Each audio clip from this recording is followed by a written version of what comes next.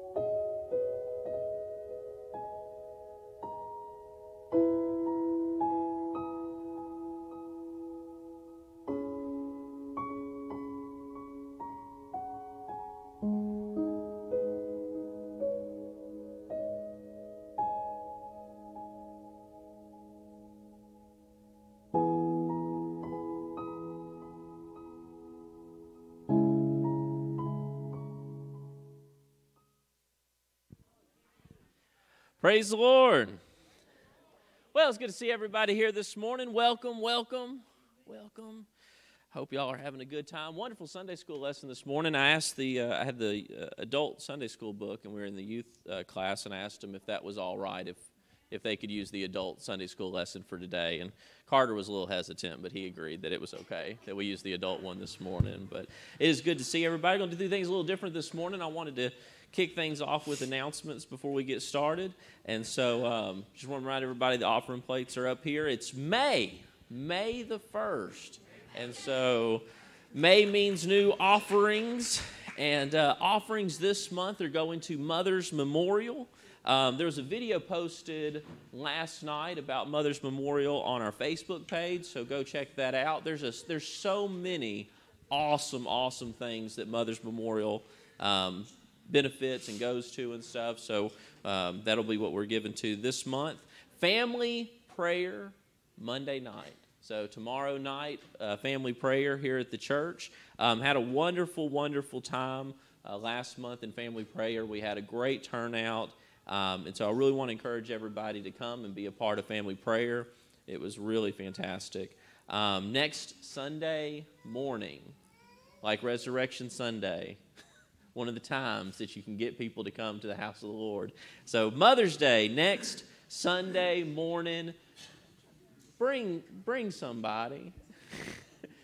Any siblings, any folk, just get everybody here, support Mama, and be here during that service. We're going to have a tremendous time in the Lord, have an opportunity to honor all of our mothers. National Day of Prayer is this Thursday, and so on the church Facebook page, there's a slide up here. You can save that on your phone. So on the church Facebook page, there's a graphic that kind of gives you an idea of what we're wanting to do. So Thursday, May the 5th, we're going to do a daytime fast. So sunrise to sunset, we're calling for a fast. So if you can fast everything, fast everything. If you can't, fast something, and then be in prayer all day. And I recognize that everybody maybe can't stop down during the day and pray. But if you can, do. And then save this. And so you'll know that at every increment of the day, what folks in your church are praying for. And so we're going to pray. We're going to pray together in unity. We're going to pray for our country. We're going to pray for our church and pray for our community and pray for our church leaders, pray for our government leaders. And we're just going to come together and pray and be a part of. I'm glad that we have a nation that has a National Day of Prayer. Amen. And so we want to see our country blessed. We want to see our community blessed. We want to see our church blessed. So be a part of that and pray. Small groups are going on. We just finished our first full month. It was fantastic, folks. Just great time of fellowship with so many people. It means so much to my family, having come back, and we need fellowship. Amen. We need to see people and be involved with people and get to be around folks, and it was a blessing to us. I know it's been a blessing to those folks who have been involved. So sign up for small groups if you haven't already, and be sure to attend those events. And then Ladies Rally, May the 13th, Sister Bobby Wendell. It is right around the corner. So the Friday following Mother's Day, we'll be in service here, all the ladies. And then, of course, Vacation Bible School. We get closer and closer each Sunday. But June 30th through July 2nd, we'll have registration here pretty soon, and have a wonderful Vacation Bible study. But why don't you stand this morning? Let's give the Lord a hand clap of praise as we begin to worship Him this morning. Thank you, Jesus. Thank you, Lord God. You're great and mighty, Lord. Amen.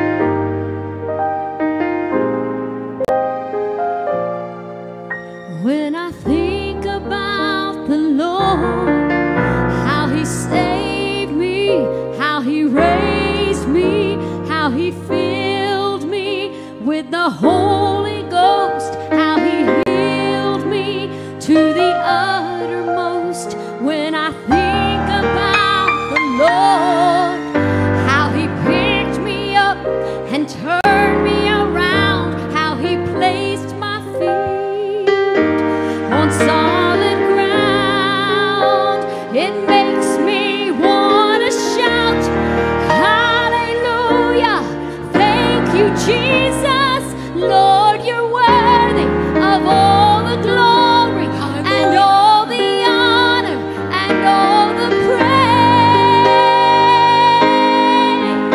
When I think about the Lord, how He saved me, how He raised me, how He filled me with the Holy Ghost, how He healed me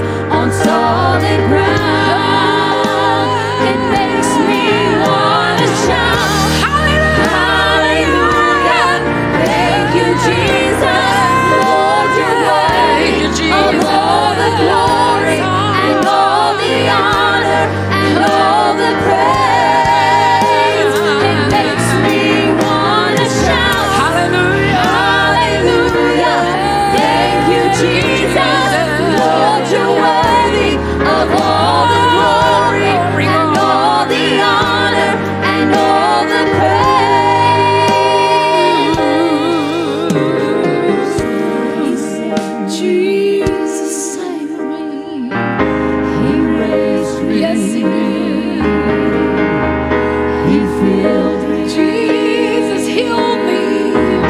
He healed me. Oh, He saved me. He saved me. He raised me. He filled me. Jesus healed me. He healed me. Oh, friend, today He'll save you. He'll raise you. He'll fill you. He'll heal you. He'll keep you and never leave you.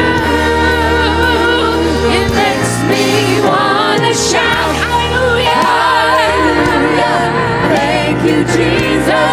Thank you, Jesus. All the glory and all the honor and all the praise. It makes me wanna shout hallelujah.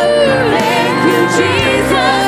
Lord, you're worthy of all the glory and all the honor and all the praise. It makes me wanna shout hallelujah. Hallelujah. Thank you, Jesus. Lord, you're worthy of all the glory and all the honor and all the praise. It makes me wanna shout.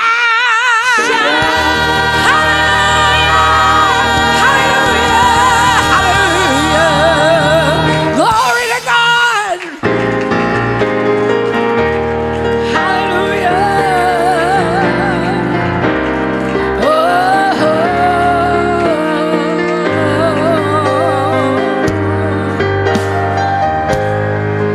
Thank you, Jesus.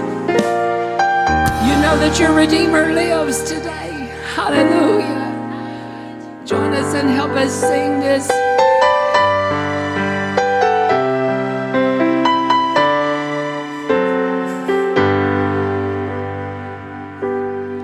Put out the sun, let it stand in the morning.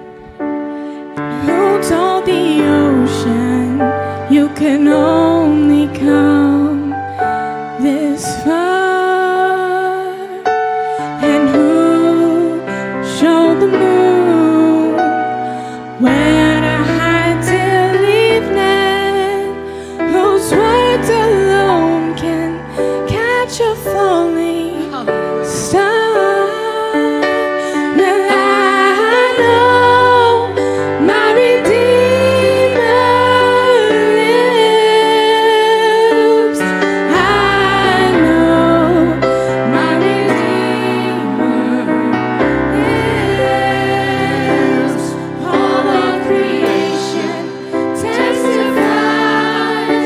This life within me cries. I know my Redeemer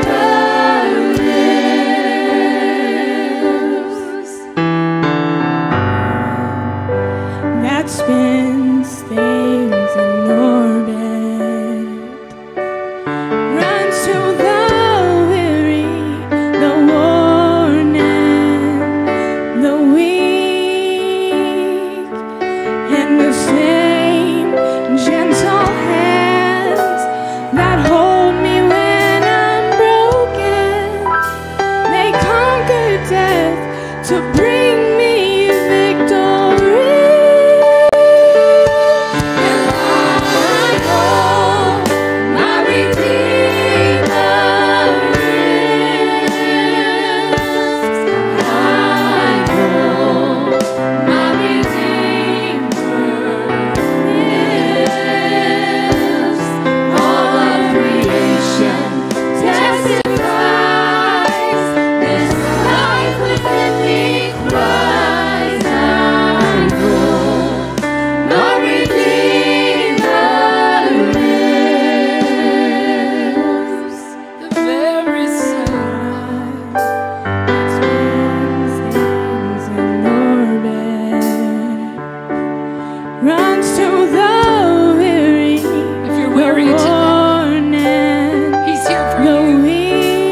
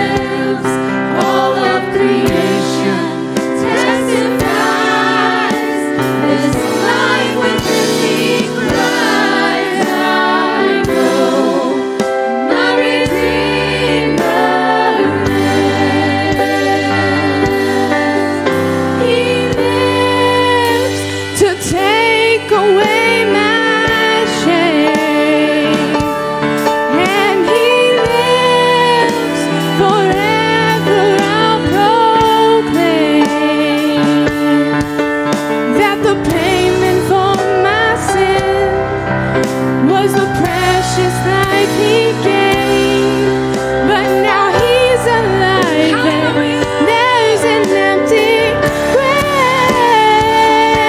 Now I know my Redeemer lives. I know my Redeemer lives. All of creation testifies this life within me cries. I know my Redeemer lives. Taught the sun where to stand in the morning, and who told the ocean you can only come this far, and who showed the moon where to hide till evening, whose words alone can catch a falling star. And I know my Redeemer lives. I know my Redeemer lives. All of creation testifies this life within me cries. I know my Redeemer lives. All of creation testifies this life within me cries. I know my Redeemer lives. All of creation testifies this life within me cries. I know my Redeemer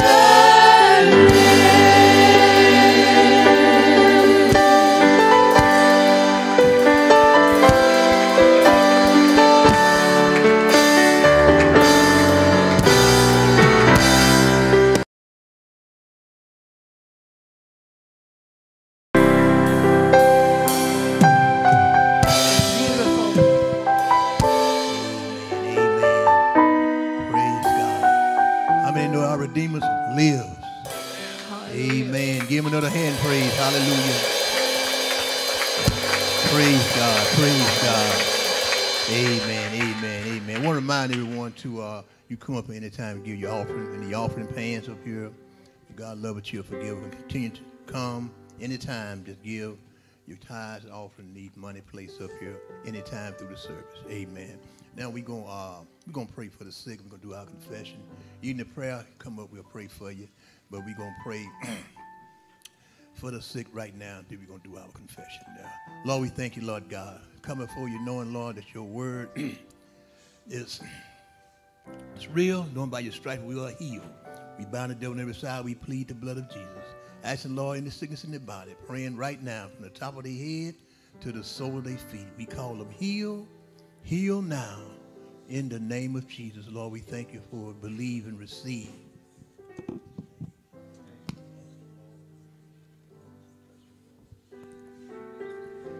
Hallelujah. Hallelujah. Hallelujah.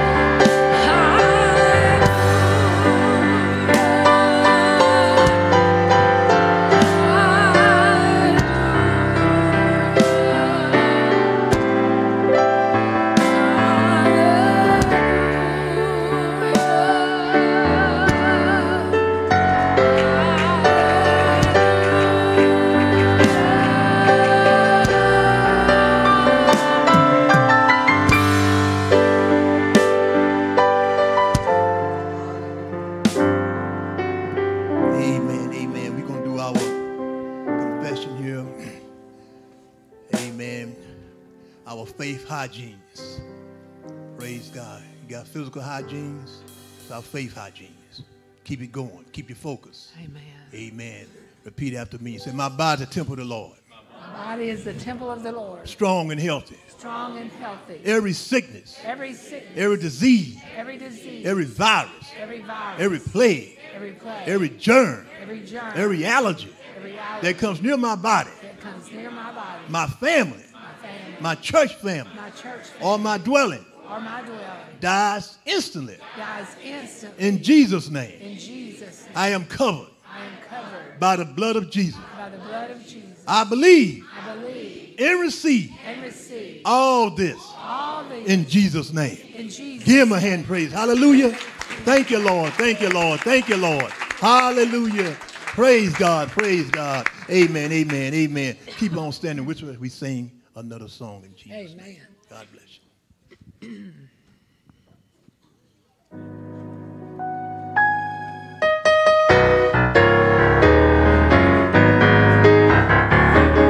If it wasn't for the Lord, where would I be? My life was nothing until He set me free. What a change He made in my life. No more compromising the wrong for the right. He made the difference. He made the difference in my life.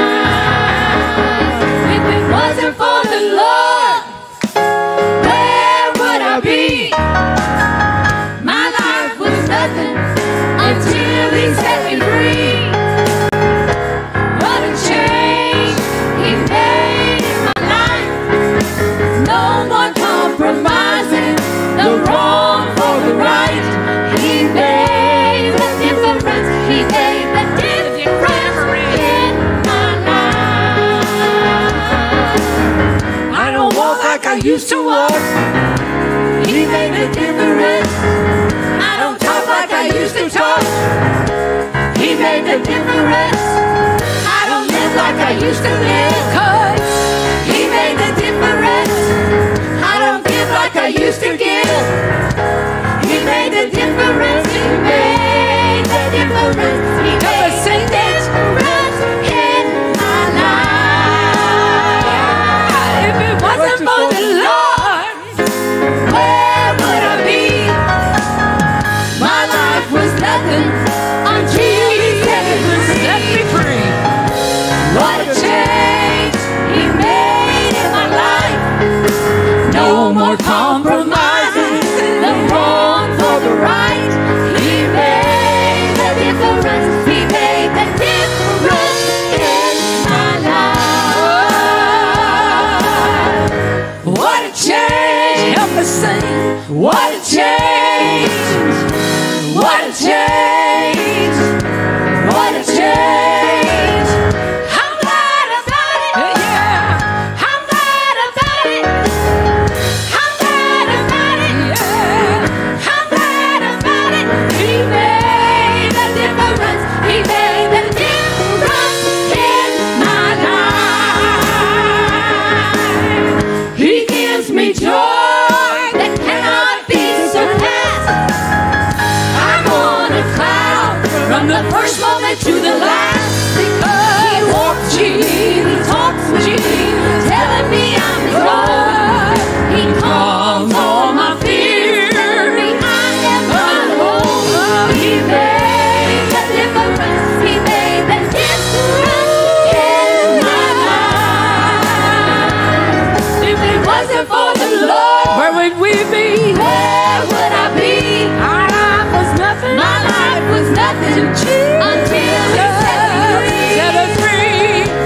What a change He made in my life.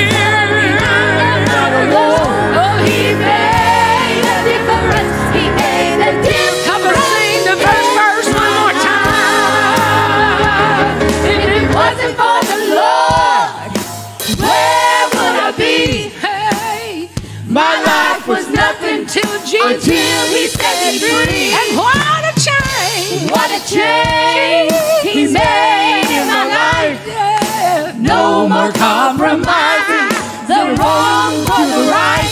He made the difference. He made the difference in my life. He made the difference. He made the difference in my life. He made the difference. He made the difference in my life.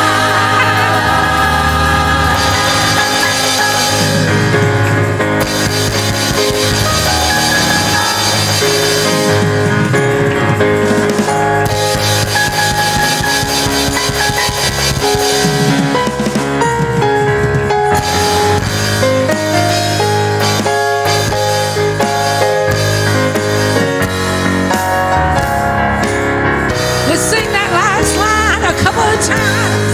Oh, He made the difference. He made the difference in my life. He made the difference. He made the difference in my life.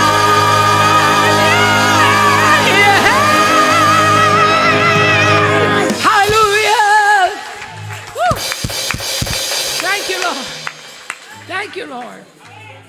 Thank you, Lord.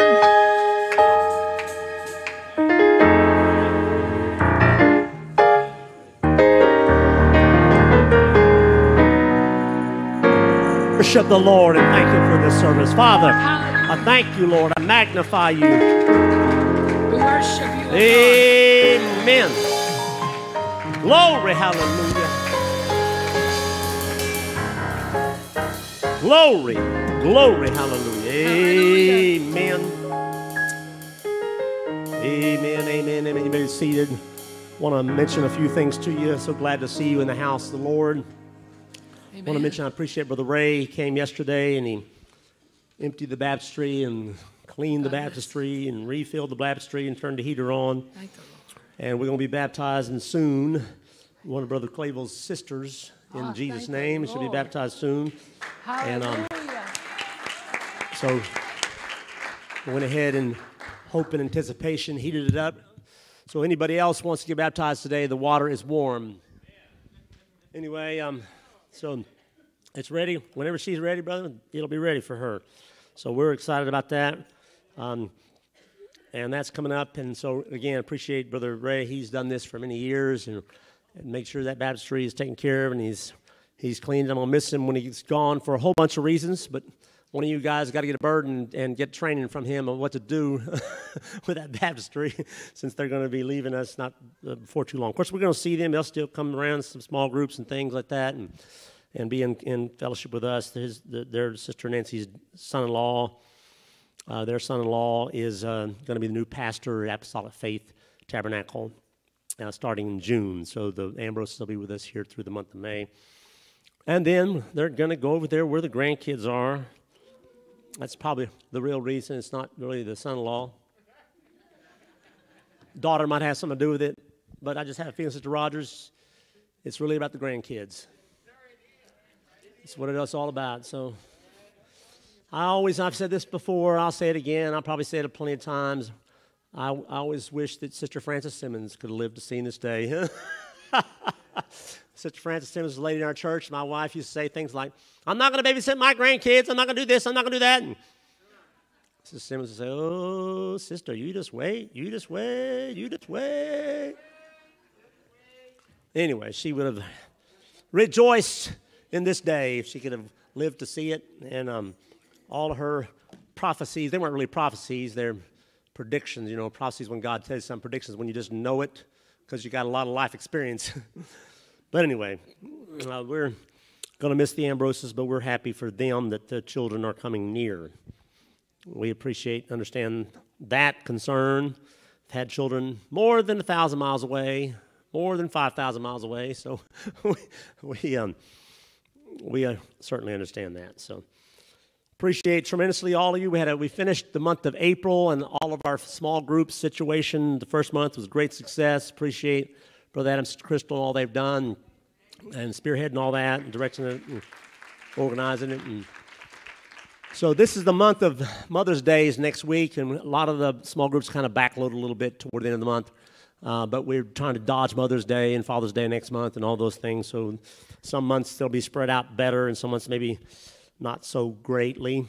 But Mother's Day is next week, and it is a great day. And I told Sandra Harris this last week, a few weeks ago, I don't know when it was, I was working on a sermon, I guess last week sometime, week and a half ago, and I thought, well, this sermon title would be good for this sermon, would be What the Mama Knew.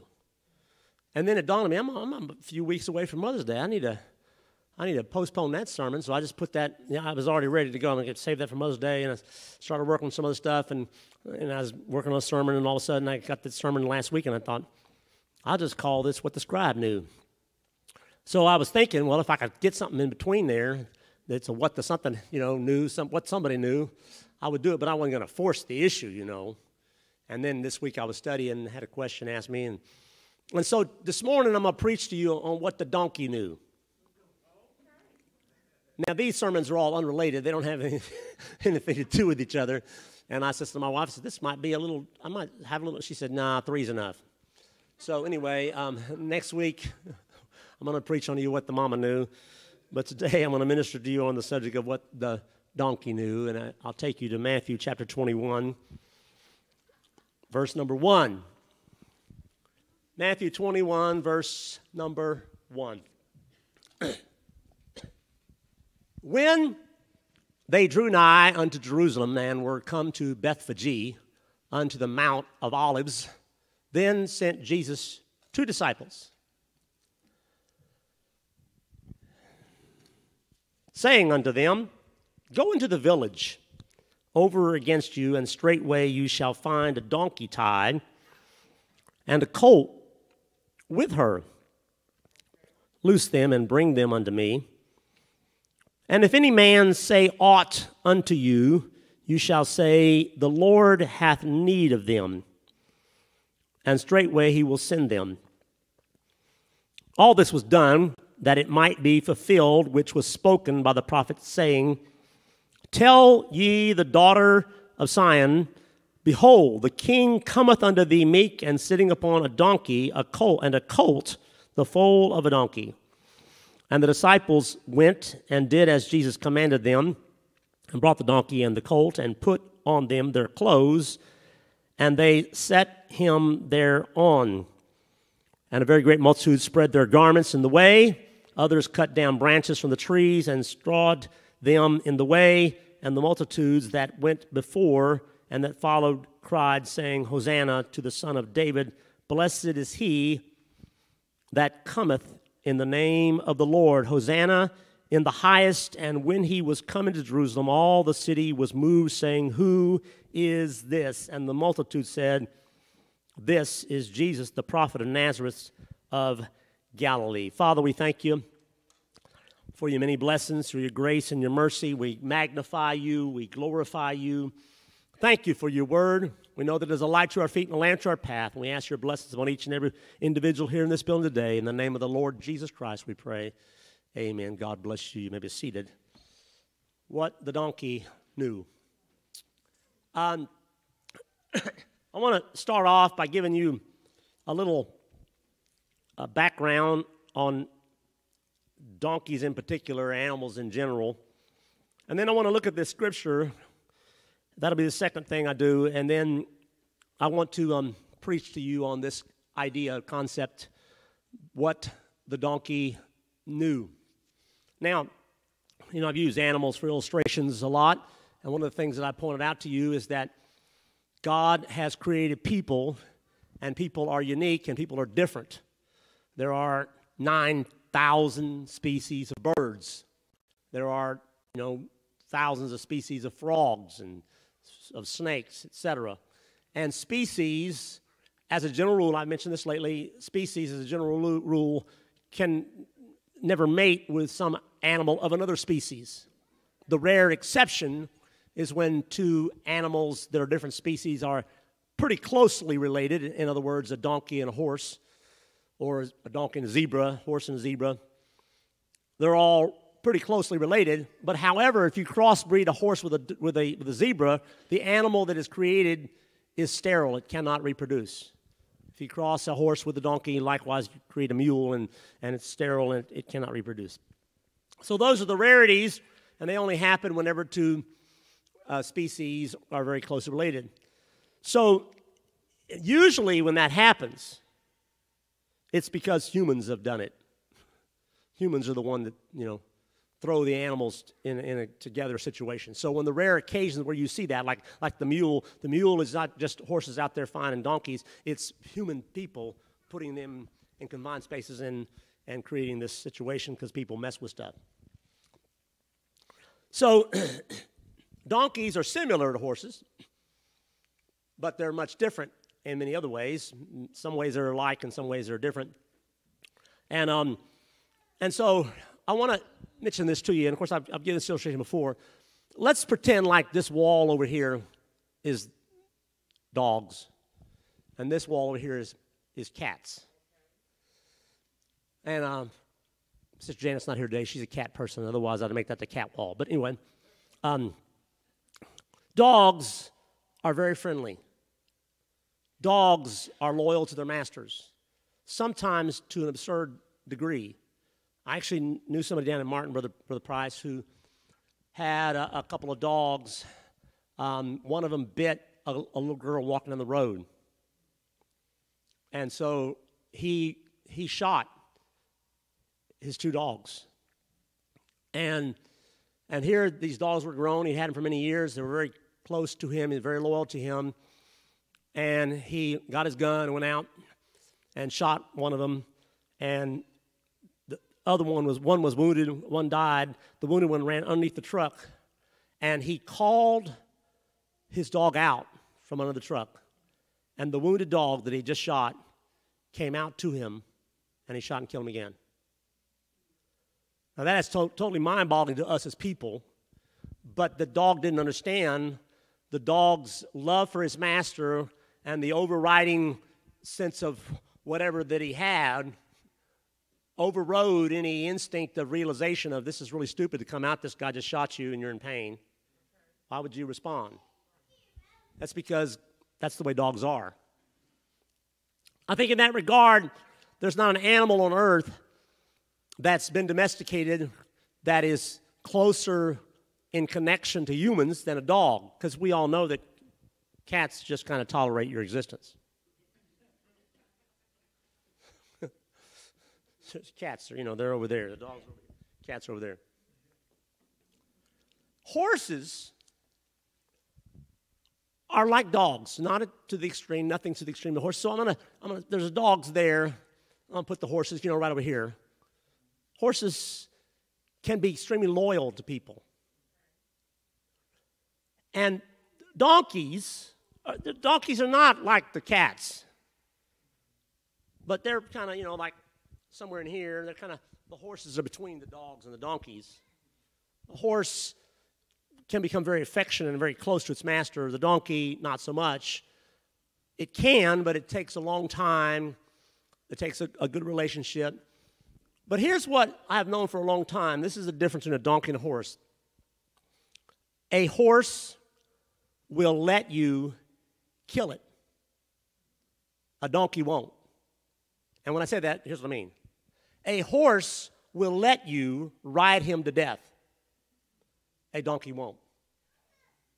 A horse will let you push him to the point of exhaustion until he collapses and dies. A donkey will not. Because a horse that is closely connected with his master will have that bond. Not as good as a dog, but pretty good. And when you're pushing that horse, and that horse is in a place of exhaustion, and you keep pushing it, the horse will push on when it has no more ability and literally collapse and die, because the horse will let the master ride him to death. The donkey won't. A donkey will stop and say, I can't go any further. You can't. Sorry. Doesn't matter how much you beat me. The story of Balaam exemplifies this. If Balaam had been riding a horse, then either from the love and relationship or the beating that he gave the horse would have trudged on into danger where there was a big angel with a big, sword, but not a donkey. So here's the reason why this is. First, that's what I told you. Second, I just learned this on the internet a few days ago.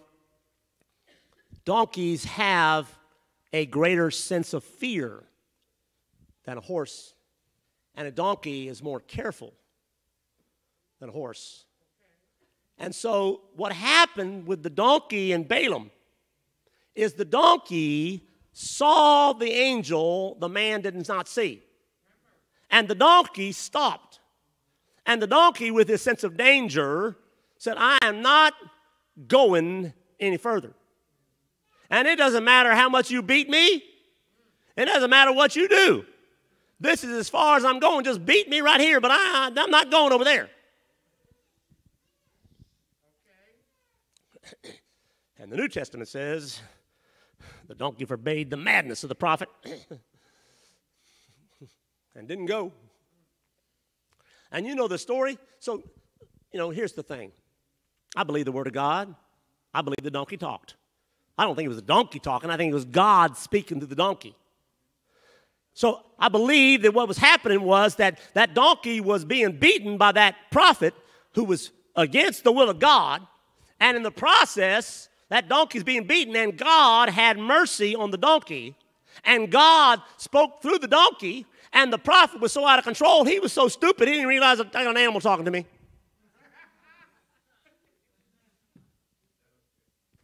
It never dawned on him, wait a minute, I'm having a conversation with a donkey. Oh. And so that donkey forbade the madness of the prophet, because the donkey knew something that the prophet did not know. The donkey knew there's somebody big in the road, there's somebody there, this is as far as I'm going to go. I'm not letting you beat all you want. That dude's bigger than you are, and I don't want to go where he is. I don't care how much you beat me. Sometimes animals in their instinct realize things that people do not realize. There are some people that animals just meet for the first time and they do not like them. And there are some people that the animal meets them and automatically they just go warm up to them. When I was living in Haynesville, I was great friends with a couple there in the church, and they had a daughter who lived in the state of Maine. And she had a Doberman Pinscher. And she would come from Maine to Louisiana to visit her parents. Leave her husband, up there. He'd stay in Maine. She'd drive all the way here from Maine all the way to Louisiana, just her and the Doberman Pinscher. Nobody bothered her. And her Doberman Pinscher was highly trained. And she lived in a very rural area in Maine. And in that rural area, way out in the country, in the sticks, and some repairman came one day to do something. And her dog had a tremendous sensitivity to the master. And so, highly trained, well-trained dog. The repairman comes in, does what he does not even know there is a Doberman in the house. Because even though the Doberman is in the house and the Doberman knows the man's there, the Doberman's so well-trained, he's no big deal. He didn't even show up. He didn't walk out there, and she didn't tell him about the Doberman. She wouldn't wear the Doberman because the Doberman was highly trained and wouldn't just go automatically bothering people, But the Doberman knew the man was there. The man just didn't know the Doberman was there. And so he got finished doing what he's doing, and he left. Wasn't gone very long. He came back. When he came back, knocked on the door with some little excuse, and came back in the house, all of a sudden, she had this tremendous sense of fear of this man that had just come back to her house for no real reason. She was alone. Her husband was at work. She was out in the country in a rural area on a long driveway at the end of a road, a little country road. And when he came in there and she had this fear as he made an advancement toward her, the dog, the Doberman in the other room, sensed the fear that the master had. And out of nowhere, this dog comes flying down the hallway and leaps and attacks the man. Of course, she called the dog off, the man leaves, and then the man tried to press charges and sue and all that kind of stuff. And when they went to court,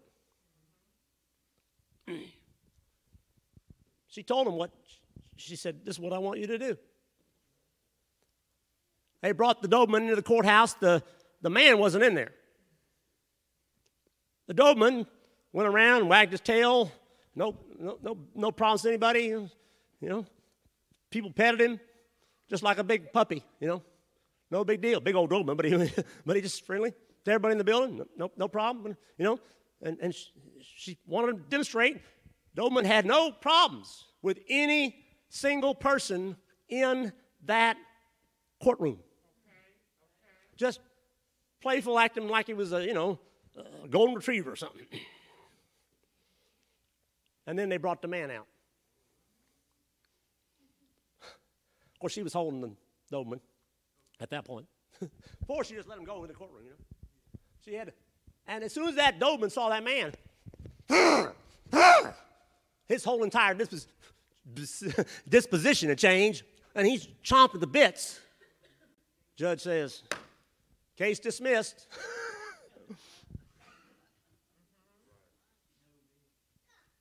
Oh, see, God made animals a certain way. Out there where I live, I got snakes, I got lizards, I got salamanders and frogs. And when I say I got them, they're out there in the field, and very rarely see a snake. I killed a frog the other day, not intentionally. I would never kill a frog intentionally, but I had some weeds there. I was pulling, if you stick your hand into some weeds, it can be dangerous. But I got something there. I was going to whack out some stuff before I started. And when I whacked it out, there was a frog in there, and he got whacked, and he was gone. Last year, I killed a snake with a weed eater. Again, non-intentional, but he was in a little swampy area, and I was weed eating some of those places I got to get to. So I had weed eaters in there, whack, whack, whack, whack. When all the stuff's, there's a snake there, it's kind of on his last breath. Weed eater got him before I knew he was, there. I very rarely see. Now, here's the difference in behavior, and I mentioned this before about salamanders. Salamanders are the most spooky. They're spooked easily, Bo Jeremy. And they're nervous. They're noisy. Salamander looks like a snake with legs. They're slimy, got that fat, plump body like a snake. So, it's easy to tell a lizard from a salamander. That shape, the salamander's a little bigger. But the difference is the lizard's, skinnier. Salamander's just plump. Salamander, again, looks like, a little short snake with legs on it. But the salamander and the snake are completely opposite in their way they act. The salamander is the most skittish animal there is. So if I'm out doing something and all of a sudden I can tell some animal's right there and it's just going crazy, it's a salamander before I even look now. Because it's going nuts. Oh no, danger! Crashing into stuff, and I'm like, okay, salamander. I'm not going to. A lot of times I see man go, salamander! They're all crashing and running, trying into a dead end. That one the other day ran into a cinder block, and he's, where'd it go? You'll be all right, buddy. That's the way a salamander acts. A lizard is not disturbed. A lizard doesn't run. A lizard will stand right there and do push-ups for you.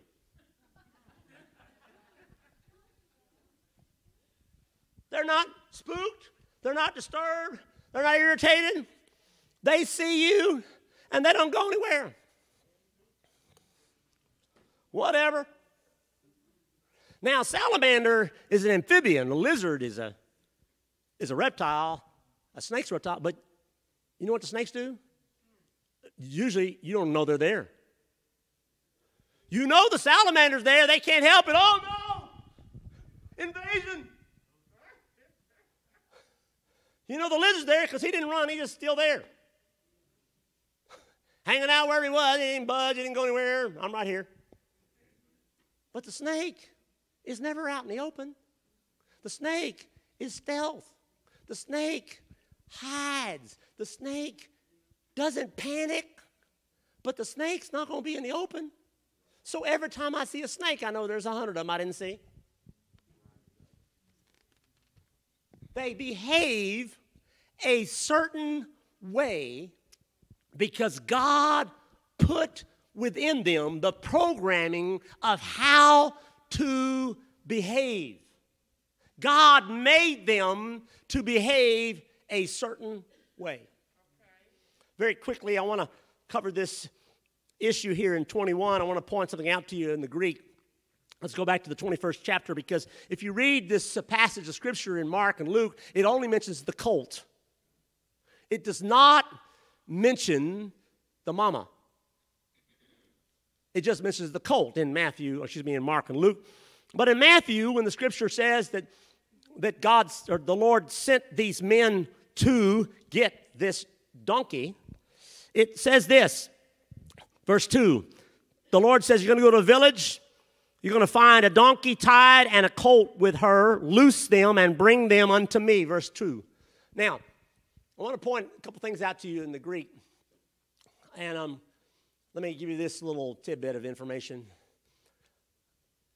A horse that is a male is called a stallion. A horse that is a female is called a mare. A donkey that's a male is called a jack. A female is called a jenny.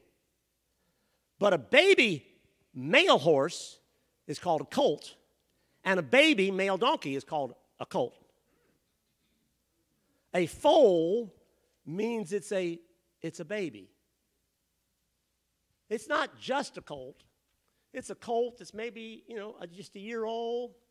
Foal is what when they're born, whether it's male or female, it is born a foal. The foal is the offspring. The foal is that term you use the first year. So we have here a donkey, the colt I'm talking about, which is a male that's probably just maybe a year old. It has never been ridden. Never been ridden.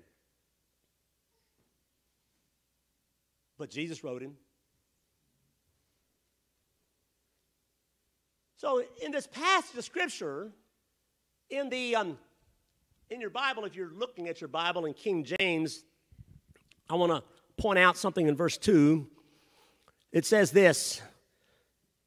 You notice the word them and the colt with her. Loose them and bring them unto me. The word them in your King James is in italics, which means that the word them is not actually in the Greek.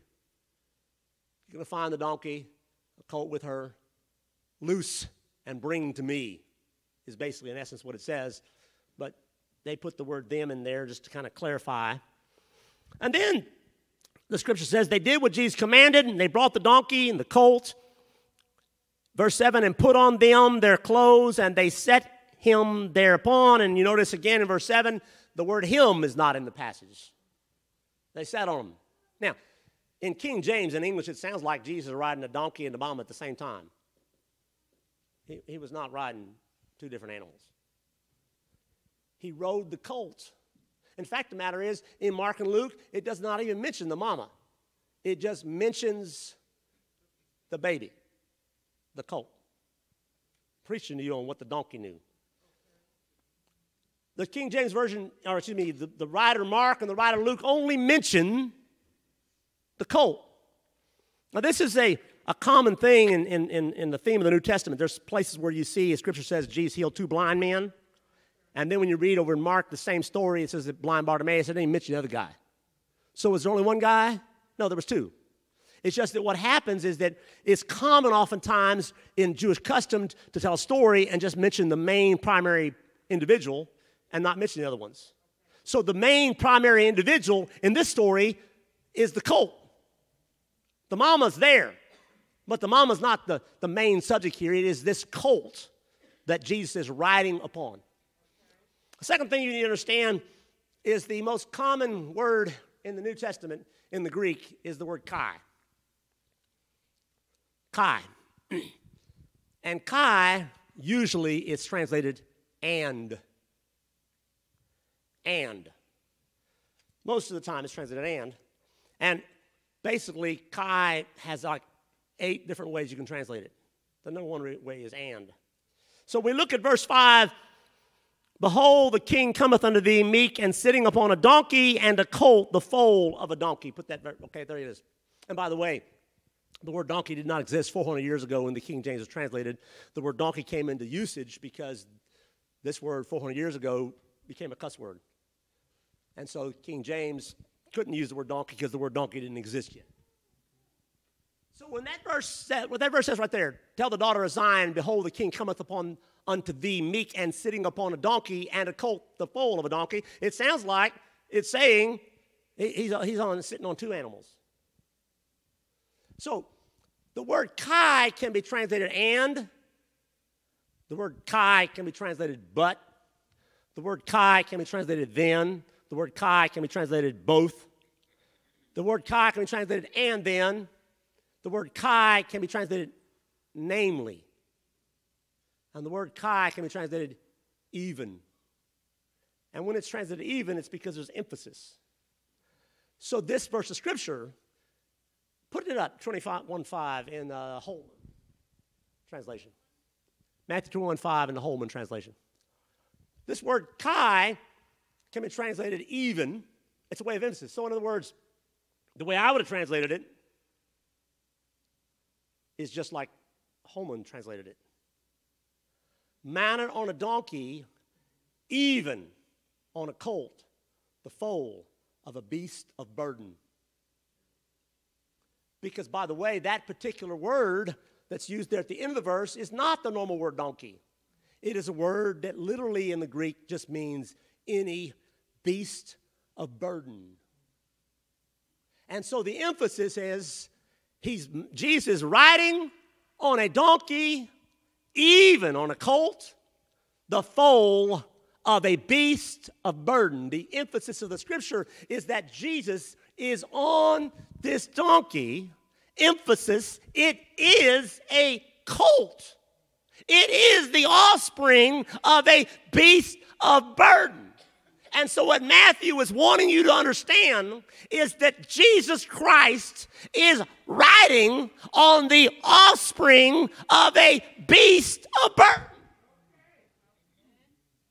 He's not coming in a Cadillac. He's not riding a Rolls Royce. He's not in a Mercedes Benz. He just rolled up here in an AMC Pacer. Got to be a certain age to get that one, Brother Price. It's a Pinto. That'd be a better illustration. I should have thought of that first. He's in a Pinto. Whoa. This is not high dollar wheels we got here. He's on a donkey. Even a colt, the offspring of a beast of burden. He's not the offspring of royalty. He's not coming on it's not the offspring of grandeur. It's not the offspring of wealth. 97%, I believe, 96, 97% of the donkeys in the world are in poor countries, used by poor people. I learned that on Wikipedia 2 days ago. If Wikipedia is correct. Because even today, the donkey is not owned by the rich man. The donkey is not the the rich man has got a $28,000 horse. I used to have a Friesian down the street from me. There were only 5 Friesians in the state of Louisiana at the time, and 3 of them were on my road, owned by the same people, and they had a Friesian horse, that's a horse, not as big as a Clydesdale, but in the neighborhood. $28,000 they paid to buy the Friesian, put it on a ship from Europe, and bring it to the United States of America so they could have a Friesian. they got, never mind. By the way, that's the reason why I got Secretary's grant. They're the folks that sold that to me because they were bored of the thoroughbreds and sold that to Jordan because they love Jordan. And then when we're going to do Friesians now. Ladies and gentlemen, there are horses that are $1 million. But there ain't no expensive donkeys.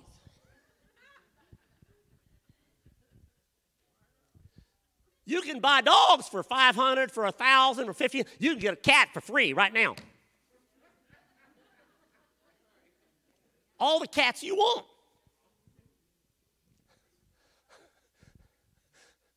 You're not going to pay. You don't have to take out a loan to buy a donkey.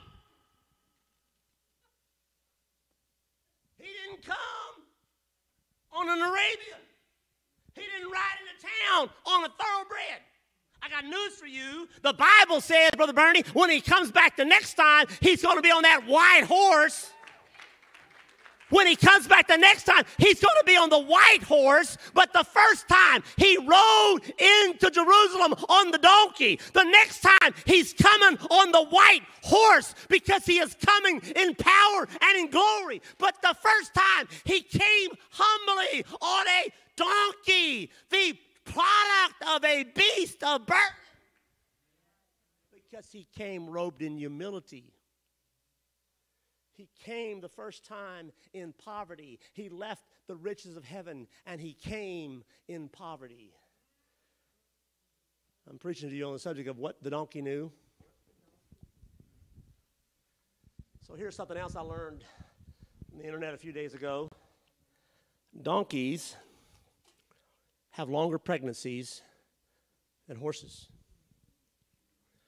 And donkeys take care of their babies a longer period of time than horses. And when people own donkeys and horses, when the mama weans her little colt, the mama horse, and kind of kicks it away, oftentimes if that little colt horse has been around where they also have a mama donkey, a female donkey, the donkey will adopt the horse. And the horse, the little colt, whose mama says, "Grow up, boy." He says, "I'm not ready to grow up." And he'll turn to the donkey for affection, and the donkey will take him in and take care of him.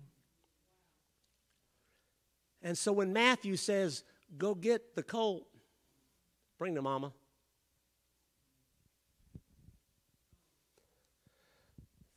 the colt knew, Mama's here. But the colt did something against any instinct that he had. Because I watched a video a couple days ago on how to train a donkey to ride him. And the man says it's a slow process because they're skittish and they're scared and they're nervous. And you got to build relationship with them, and you got to get close to them and put the saddle on them and pet them and be kind to them, and then maybe just put your foot in the stirrup, and eventually you get up there and sit a little while and get back down, and then over the course of time, when you build this, eventually you establish a relationship. He said it takes a while for the donkey to warm up to you, much slower process than the horse. What the scripture is telling us is the miraculous happened. It was two different lessons. The lesson to the people who were saying Hosanna, they were recognizing Jesus, who rode into town on the pinto, clothed in humility, clothed in poverty. That was their lesson. The lesson to the apostles was, I'm going to show you another miracle. This donkey's coming, and this donkey's going to let you I'm preaching to you on what the donkey knew. What the donkey knew, there was something inside that little colt, that 1-year-old baby, that sensed something in Jesus that was different than anything he'd ever felt in the presence of any other person. What the donkey knew was this is not an ordinary man. What the donkey knew is Mama's here, and Mama's calm. Mama's not upset. Mama's not overprotective like Mama normally is, because what the mama knew, what the donkey's mama knew, was something's different about this man. He is no ordinary man. He's no ordinary man. There's something different.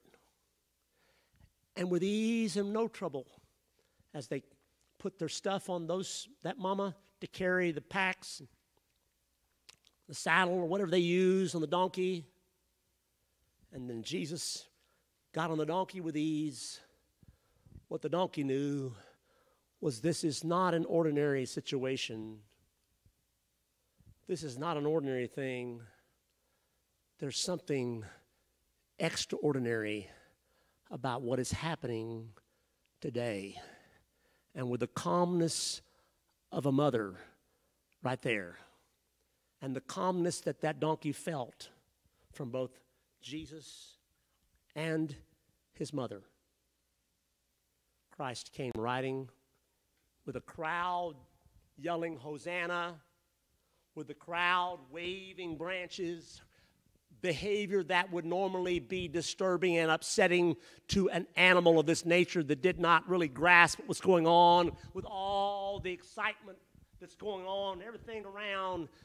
It was still a calm ride into Jerusalem, because whether or not the donkey could comprehend the magnitude of what was taking place, God had chosen this donkey and sent a message to the world that here comes your Savior, here comes your King. He's riding humbly. He's coming on the donkey. He's coming against impossible odds. He's coming against insane stuff. This is not normal. This is not ordinary. This is not the ordinary thing. It is not the ordinary situation, but I have sent my Savior on the offspring of a beast of burden.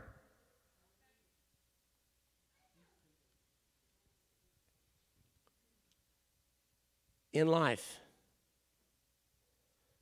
people want grandeur. Human nature, greatness, and grandeur. But God resists the proud, and God giveth grace unto the humble.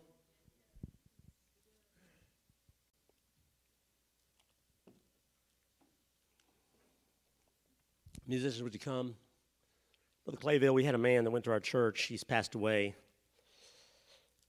My son Jonathan used to joke and say he would call him a CIA agent, CIA guy. He was 18 years old, and he joined the military. And he spent 20 years in the military, and he rose from private to major. After 20 years, and by the way, for those of you who don't know this, Brother Ray can tell you this, you got officers and you got enlisted men, right? Brother Mike, you got officers. And right. So the enlisted guys go in there, 18 years old, private. Officers don't start at 18. Officers, they go off to West Point and Air Force Academy. They go off to the Naval Academy, and they come out. And when they graduate, they're officers. And they go to the military, and the sergeants have to tell them what to do. I mean, they're in charge, but the sergeant knows what's going on, and they don't yet. Allison was 18 years old. He went to college while he was an enlisted man, working his way up. Corporal, sergeant, whatever. Got a college degree, went into officer training school, and transitioned from the 18-year-old enlisted man who was a private to becoming an officer, and ended his 20-year career as a major. And then, at the age of 38, he joined the NSA, National Security Administration, and he worked 20 years in national security. I never asked him what he did, but when he wrote a check to the church, it was from Langley Federal Credit Union. Therefore, my son Jonathan would say, CIA agent. And at 58, he retired. Second retirement. Born and raised Catholic. 58 years old. He moved to South Carolina. Became hungry for God. Started to think in terms of what to do and searching for God. And he was well off, had been successful in life. He found a little Pentecostal church with 30 people in South Carolina. And he started going there, 59, 60 years old. Went there a short while, and then moved to Shreveport. And when he came here, he just showed up. Found us in the phone book or whatever. I don't know if internet was up running, then he shows up here and comes in. Never said much. As quiet as can be. The only reason why I ever knew he was in the military is because the check said Major Michael Allison, U.S. military, retired. Langley Federal Credit Union. If it hadn't been for that, quiet, non-assuming work day, he'd be out here, be at a work day back there just chopping down stuff and burning stuff, and 60-some-year-old man just working along with everybody else. Taught him a Bible study. I baptized him in Jesus' name.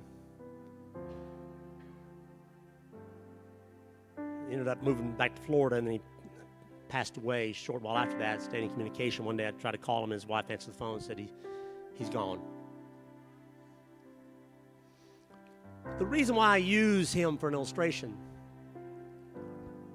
is because from the way he conducted himself and the way he acted, people would have just thought he was just somebody that didn't have anything, even though he had accomplished quite a bit and was quite successful financially, and you never would have realized anything because he just seemed like just some guy that if you'd have found out he's in the military and you'd asked him, he said, yeah, I was in the military. He really didn't volunteer much information. This is the reason why that he would go to a church, Brother Will, of 30 people in South Carolina. Because God resists the proud, and God gives grace to the humble.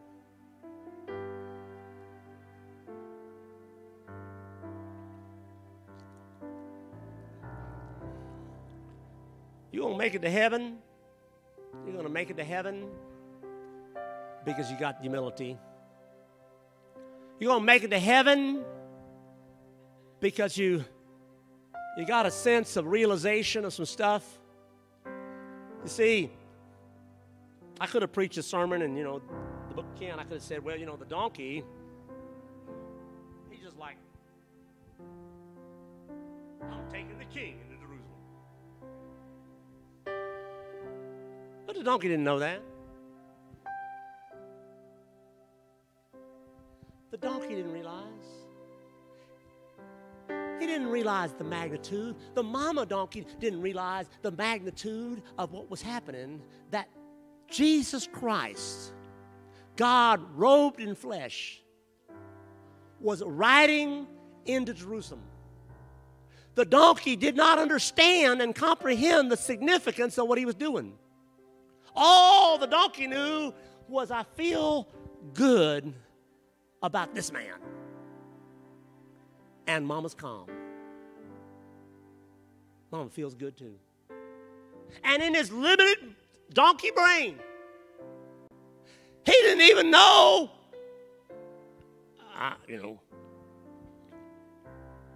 Horses, everybody loves them, not just a donkey. Sister Rogers, our problem is we overthink.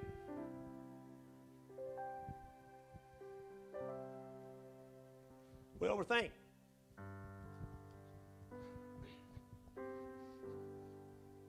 Why didn't it choose me? I'm great. What do you mean, that river? We got better rivers in my city. Why can't I jump in my river? My river is wonderful. Why'd I go down there and stinky dirty river?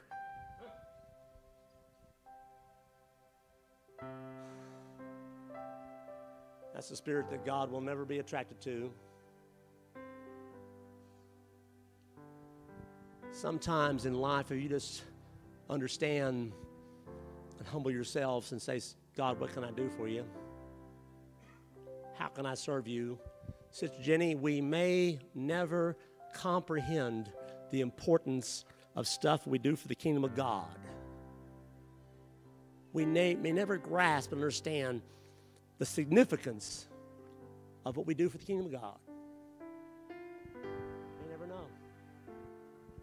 May never realize. We had a man in this church, you probably heard me talk about him in the back. This guy named Al Braggs. He was 37 years old when he died. And usually when I talk about this guy, I talk about what a great guy he was. But Sister Diane, he came to our church because Mary West came around the hospital room and went in there and did what she did, talked to everybody about Jesus, prayed a little prayer for him, told Brother Keith Adcock about him, and Keith went up there to the hospital and taught him a home Bible study. And Al Braggs came and was baptized in Jesus' name. And this man's Sister Clayville, I preached 100-something funerals, and I've been to 200 more beyond that. And you know this to be true. Doctors and nurses don't show up for funerals of people they tend to because, they just can't. When I preached this man's funeral, doctors and nurses came. He'd been hospitalized numerous occasions, and the building was filled. In fact, last year of his life, there was a nurse that volunteered to bring him because he needed a nurse's care to even come to church. He wanted to come to church. The nurse brought him.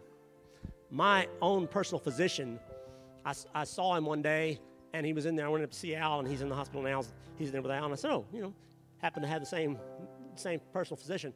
And he turned to me and said, he said, Al goes to your church. I said, yeah, Al goes to my church. He said, I always come see Al first. Everybody else in this hospital is depressed. When I come in this hospital, I'm going to go see Al Braggs first, take care of him, and then see everybody else.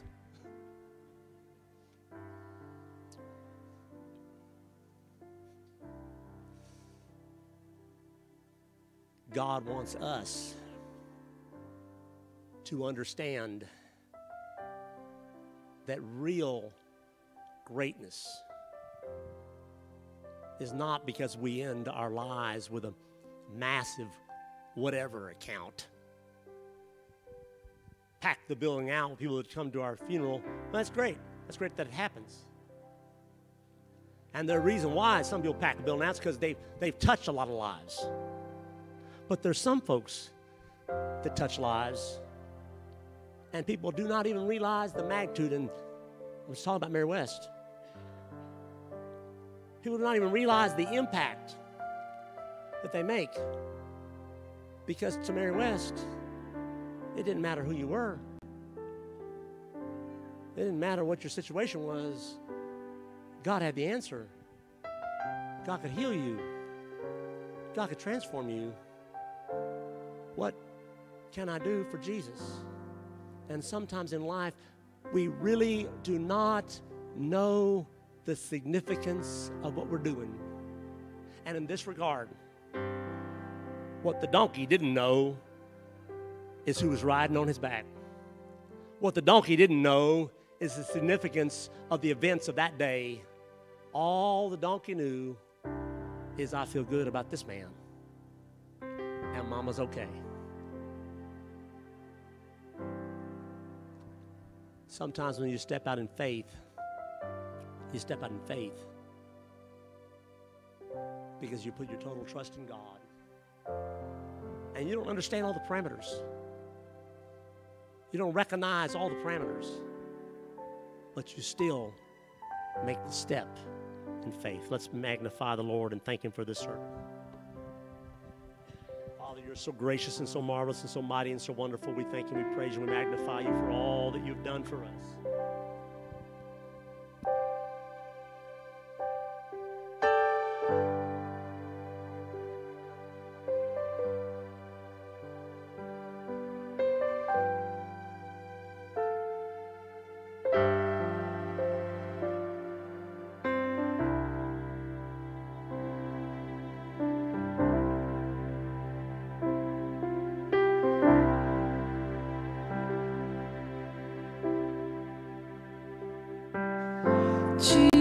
Jesus, name above all names, blessed Redeemer, glorious Lord,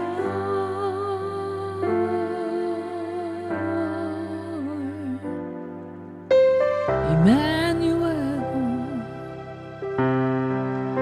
God is with us, blessed Redeemer, the living Word.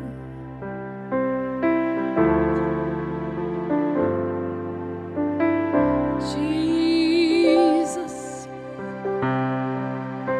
name above every name, blessed Redeemer, glorious Lord,